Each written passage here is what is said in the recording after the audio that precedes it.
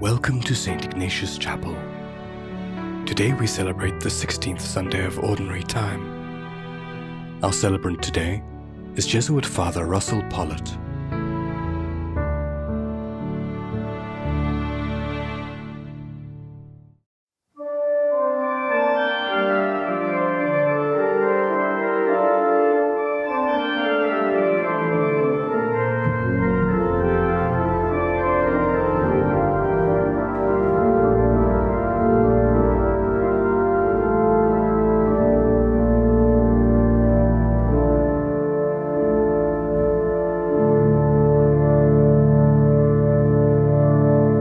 In the name of the Father, and of the Son, and of the Holy Spirit. Amen. The grace and the peace of our Lord Jesus Christ, the love of God, and the communion of the Holy Spirit be with you all.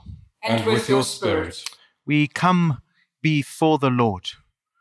We come with our whole lives, knowing that we are weak and frail, yet asking the Lord for courage and for strength to be witnesses of his kingdom today. For the frailty we see within ourselves, let's ask the Lord now for mercy and forgiveness.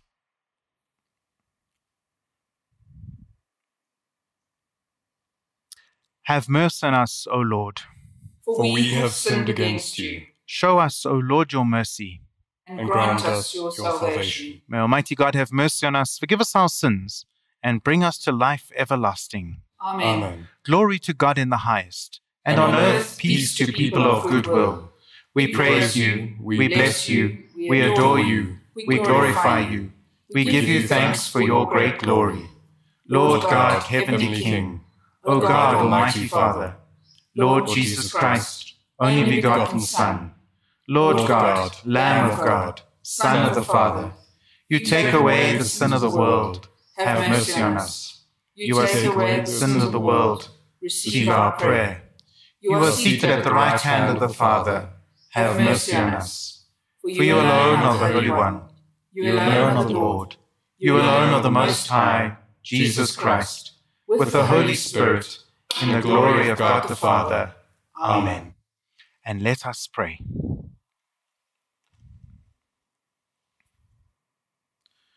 Show favor, O Lord, to your servants, and mercifully increase the gifts of your grace, that made fervent in hope, faith, and charity, they may be ever watchful in keeping your commands.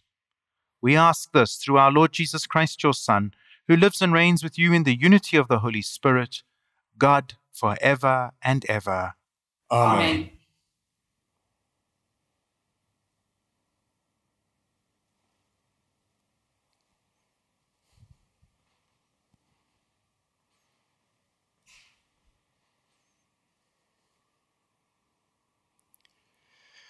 A reading from the book of Jeremiah.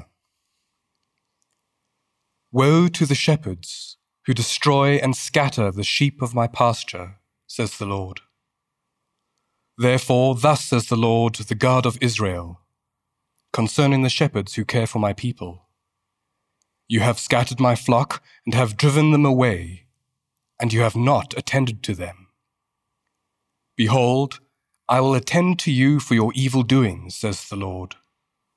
Then I will gather the remnant of my flock out of all the countries where I have driven them, and I will bring them back to their fold. And they shall be fruitful and multiply. I will set shepherds over them who will care for them, and they shall fear no more nor be dismayed. Neither shall any be missing, says the Lord.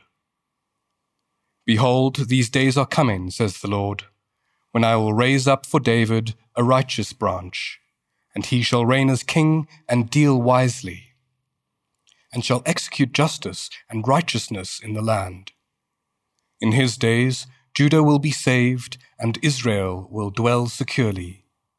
And this is the name by which he will be called. The Lord is our righteousness. The word of the Lord. Thanks be to God.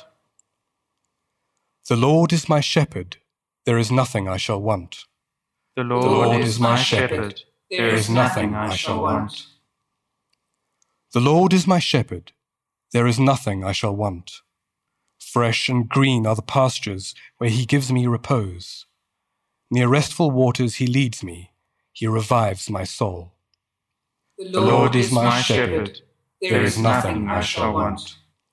He guides me along the right path for the sake of his name. Though I should walk in the valley of the shadow of death, no evil would I fear, for you are with me. Your crook and your staff will give me comfort.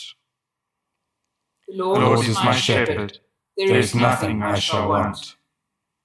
You have prepared a table before me in the sight of my foes. My head you have anointed with oil. My cup is overflowing.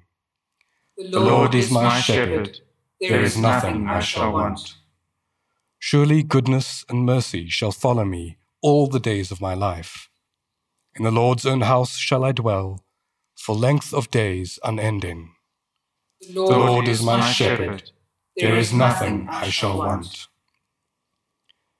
A reading from the letter of St. Paul to the Ephesians. Brethren, now in Christ Jesus, you who once were far off have been brought near in the blood of Christ. For he is our peace, who has made us both one, and has broken down the dividing wall of hostility, by abolishing in his flesh the law of commandment and ordinances, that he might create in himself one new man in place of the two, so making peace, and might reconcile us both to God in one body through the cross, thereby bringing the hostility to an end. And he came and preached peace to you who were far off, and peace to those who were near. For through him we both have access in one Spirit to the Father. The word of the Lord. Thanks be to God. Alleluia, alleluia, alleluia.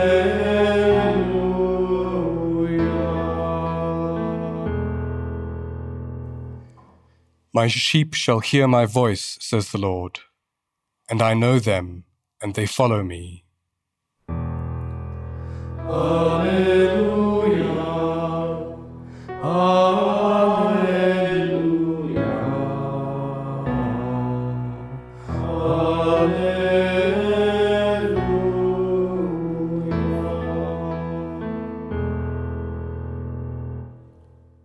The Lord be with you. And with your spirit. A reading from the Holy Gospel according to Mark. Glory to you, O Lord. At that time, the apostles returned to Jesus and told him all that they had done and taught. And he said to them, "Come away by yourselves to a lonely place and rest a while." For many were coming and going, and they had no leisure even to eat. And they went away in the boat to a lonely place by themselves. Now many saw them going and knew them, and they ran there on foot from all the towns and got there ahead of them. As he landed, he saw a great throng, and he had compassion on them, because they were like sheep without a shepherd, and he began to teach them many things. The Gospel of the Lord. Praise to you, Lord Jesus Christ.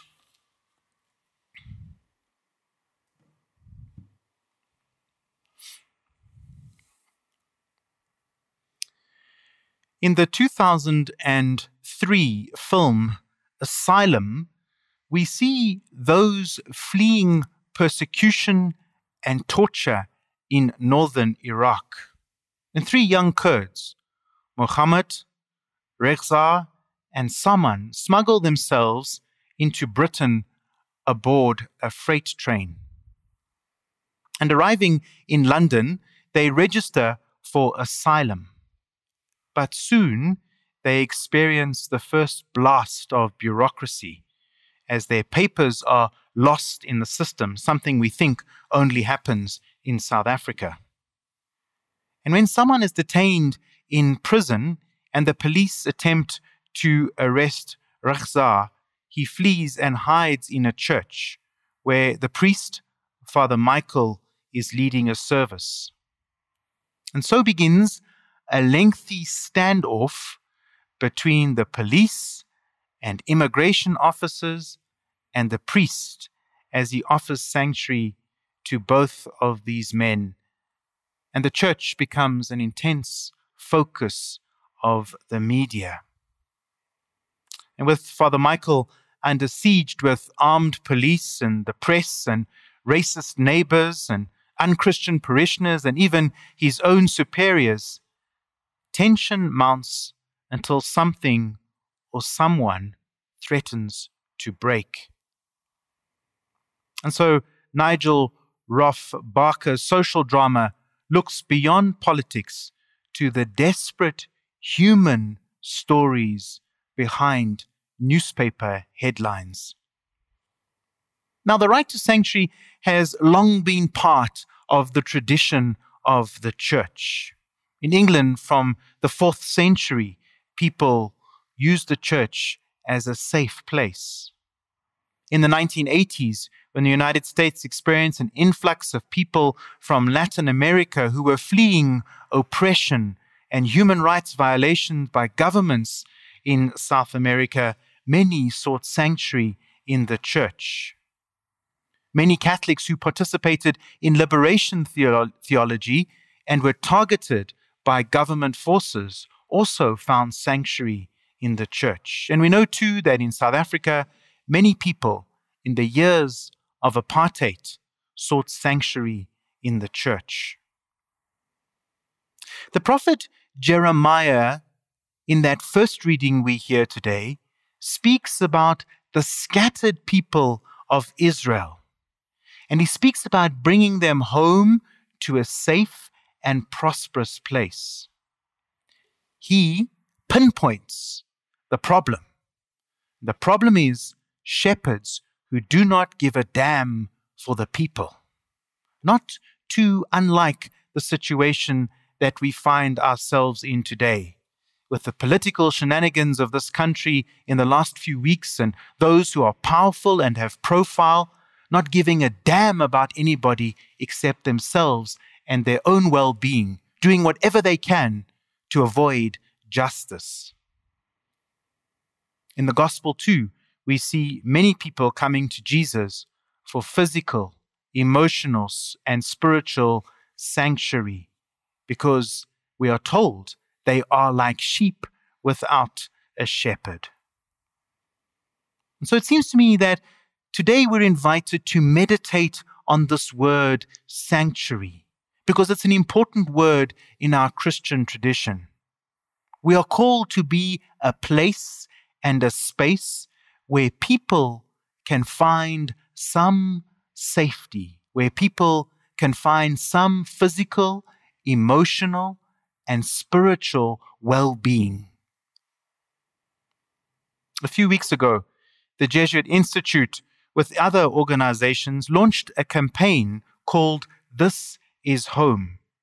And it highlights the plight of many children in this country who too are like sheep without a shepherd. Young people who are stateless or may soon be stateless, mostly due to political red tape and hardened hearts. Shepherds, again, who don't give a damn about people. And so the key question for us as God's people becomes, and I think all people of goodwill, how do we create a community of sanctuary in an environment where shepherds don't care about the people they are supposed to look after? Nobody should feel abandoned and unprotected, where they are at the mercy of unjust forces or people who are only worried about themselves and their own self-importance. And it seems to me to become a place of sanctuary, we need to learn and to choose how to care. And I want to suggest the word care is the invitation for us, because each of those letters broken down tells us how we truly care. That first, C, compassion. Our ability to identify with the wounded and those in need around us.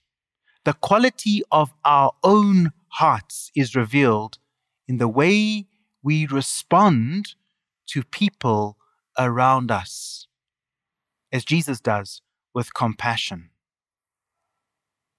The second thing is awareness. We need to be aware of what is going on in our society and our world. The plight of others, the struggles of others should be in our consciousness. Social responsibility is to know what is really going on in our context. There are so many people these days who say things like, I don't watch news, I'm not really interested in what is going on. And one can't blame people at times because news media can often bend things for their own purposes. And yet, we still need to know what is going on so that we can be discerning. And at times, we need to look at what news media are saying and also double check those facts because we are very prone to being victims these days of fake news. And we need to teach our children how to do that. We need to teach them what it really means to care. Teach them how to become aware and discerning of what is going on in our context. The R in that word care stands for revelation. It is only when our eyes are fixed on the revelation of God that we truly can care for others. Because Jesus, the Good Shepherd, teaches us how to create sanctuary for others, how to really care for others. All we have to do is watch him very closely in the Gospels, the revelation of God, which shows us the way that we should care for others. And finally, the E, that we need to be engaged. There's an invitation to engagement. Our willingness to be engaged, to work with others, to bring about the kind of sanctuary that would reveal God's kingdom in our midst today, that would reveal God's vision of community, the kind of community God invites us to be. And that means that we too are willing to make a contribution, are willing to take responsibility. We, God's people, reveal in our response to the world around us if we are really disciples of Jesus Christ, when we bring about God's care for and to others. And if you're asking how you can do this, there are many different ways that this can be done. And it's not always necessarily a financial way. Often we think in the church that when we ask for assistance, people immediately have to dig deep into their pockets. You can take, for example, this campaign, This is Home. You can sign up as we try and petition government to change this ridiculous law that keeps young people stateless and therefore unable to access education or healthcare or any other service in our society. You can do it by signing up and sharing this message with others. There already you are showing that you care by your willingness to be engaged. And there are many other ways one can be engaged. One can show that we truly care and are bringing about a community of sanctuary.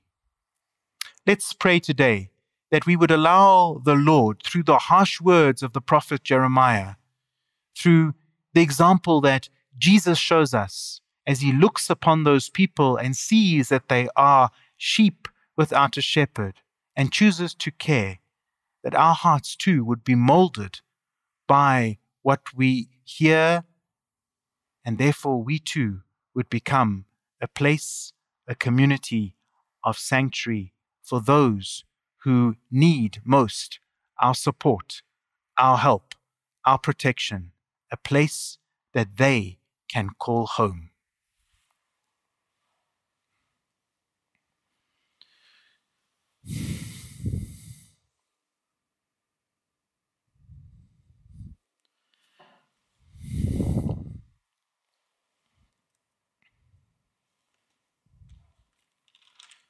Let's pray together now the Apostles' Creed. I believe in God, the Father Almighty, creator of heaven and earth, and in Jesus Christ, his only Son, our Lord, who was conceived by the Holy Spirit, born of the Virgin Mary, suffered under Pontius Pilate, was crucified, died, and was buried. He descended into hell. On the third day he rose again from the dead. He ascended into heaven, and is seated at the right hand of God the Father Almighty. From there he will come to judge the living and the dead. I believe in the Holy Spirit, the Holy Catholic Church, the communion of saints, the forgiveness of sins, the resurrection of the body, and life everlasting. Amen. Let us now bring our prayers before the Lord. We bring the prayer of the Church, but also the prayers that we have in our own hearts, asking the Lord to mold us into a community of sanctuary.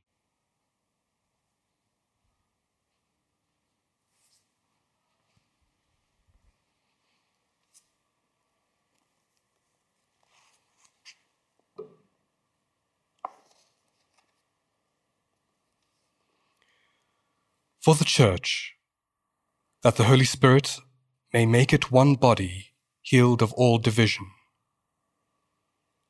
Lord, hear us. Lord, graciously hear us. That the vast amounts of money being spent on armaments may be used instead to feed the hungry. Lord, hear us. Lord, graciously hear us. For those who have cut themselves off from the Church, that they may be drawn back into communion with it. Lord, hear us. Lord, graciously hear us. For ourselves, that we may be generous in sharing what we have with those who are less fortunate than ourselves. Lord, hear us. Lord, graciously hear us. For all those suffering from the COVID pandemic. Lord, hear us. Lord, graciously hear us. And for our own needs.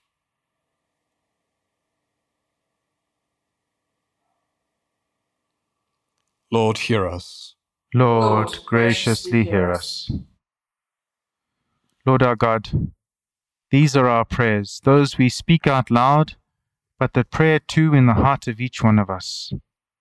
Mold us now into a community of care, one of sanctuary, as we bring these prayers to you through Christ Jesus, your Son and our risen Lord.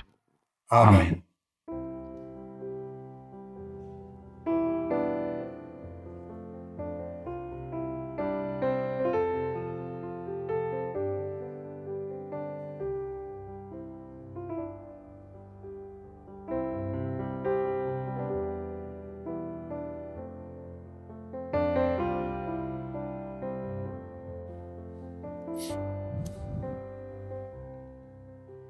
Blessed are you, Lord God of all creation, for through your goodness we have this bread to offer, fruit of the earth, work of our human hands. It will become for us the bread of life. Blessed be God forever. By the mystery of this water, human nature. Blessed are you, Lord God of all creation, for through your goodness we have this wine to offer, fruit of the vine, work of our human hands. It will become for us our spiritual drink. Blessed be God forever.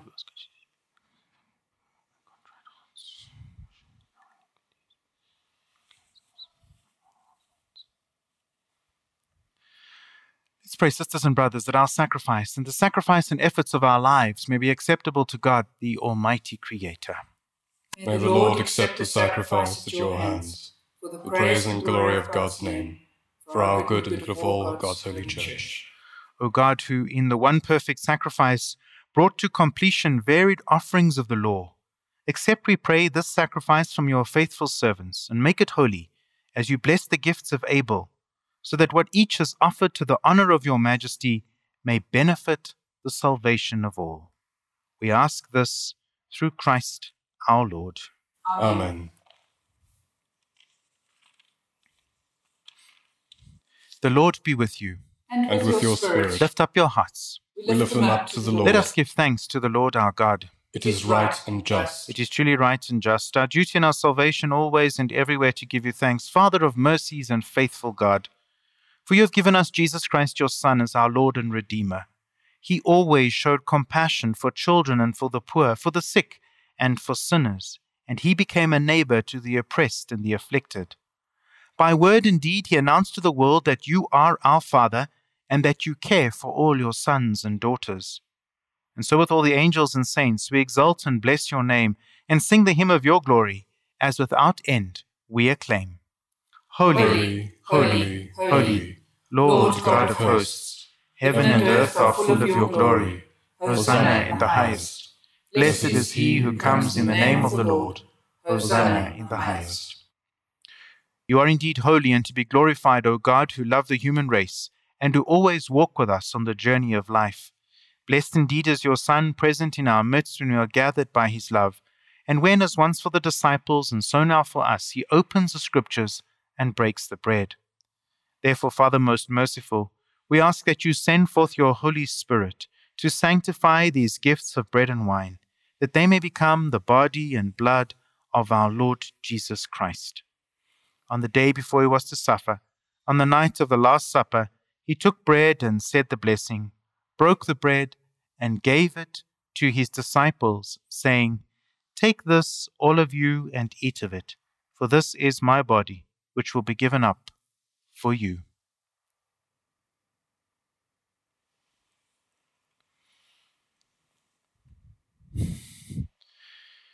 In a similar way, when supper was ended, he took the cup, and once more giving thanks, he gave it to his disciples, saying, Take this, all of you, and drink from it, for this is the cup of my blood, the blood of the new and eternal covenant, which will be poured out for you and for all for the forgiveness of sins. Do this in memory of me.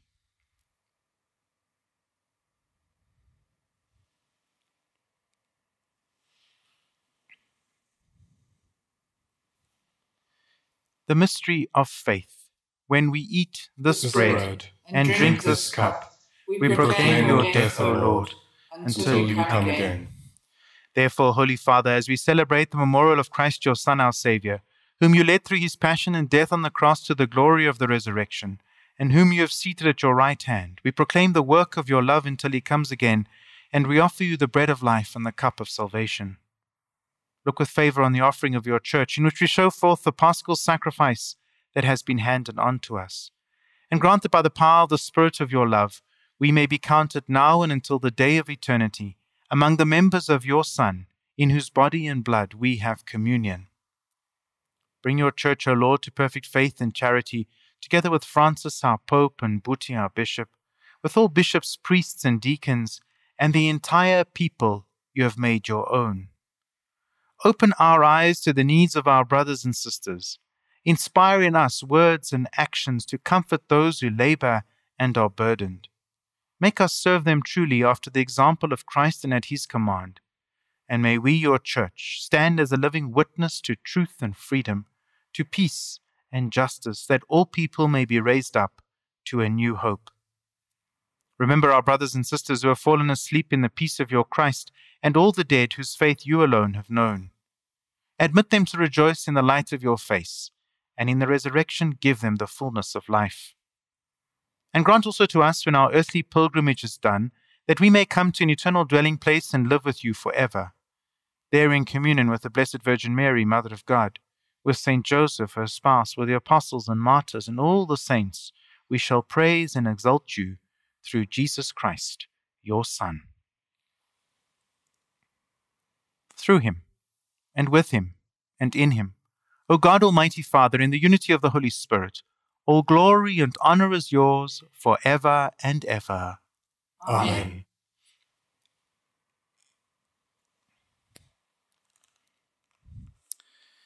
That we may build a community of sanctuary, let's pray as the Lord Jesus taught us. Our Father, who art in heaven, hallowed be thy name. Your kingdom come, your will be done on earth as it is in heaven. Give us this day our daily bread, and forgive us our trespasses, as we forgive those who trespass against us. And lead us not into temptation, but deliver us from evil. Deliver us, Lord, we pray, from every evil, and graciously grant peace in our days, that by the help of your mercy we may be always free from sin and safe from all distress, as we await the blessed hope and the coming of our Saviour, Jesus Christ. For the kingdom, the power, and the glory are yours, now and forever. Lord Jesus Christ, who said to your apostles, "Peace I leave you, my peace I give you," look not on our sins, but on the faith of your church, and graciously grant her peace and unity in accordance with your will, who live and reign forever and ever. Amen. The peace of the Lord be with you always. And with your spirit. Let's spend a moment now praying for peace in our own hearts, in our families, and in our country.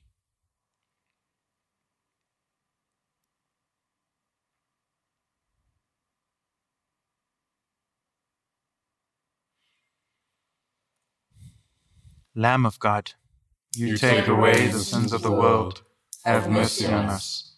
Lamb of God, you take away the sins of the world, have mercy on us. Lamb of God, you take away the sins of the world, Grant us peace.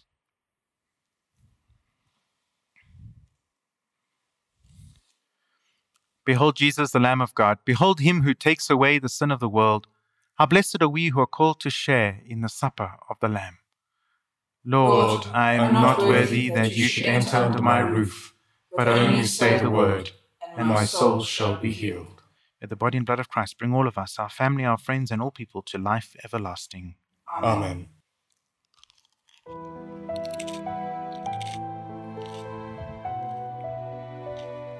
Although you cannot receive physical communion with us now, we invite you into a moment of spiritual communion.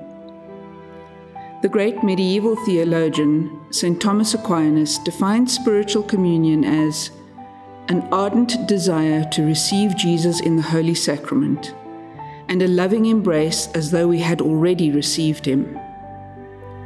His words are echoed by the great mystic and fellow doctor of the Church, St. Teresa of Avila, who wrote, "When you do not receive communion and do not attend Mass, you can make a spiritual communion, which is a most beneficial practice. By it, the love of God will be greatly impressed on you." At this moment, we invite you to focus on Christ and your longing for union with him. Express your desire to feel his grace coursing through you, giving you strength and courage, particularly in these difficult times. In your desiring union, you are united with us and to Christ. In this moment, we experience the reality that is already here.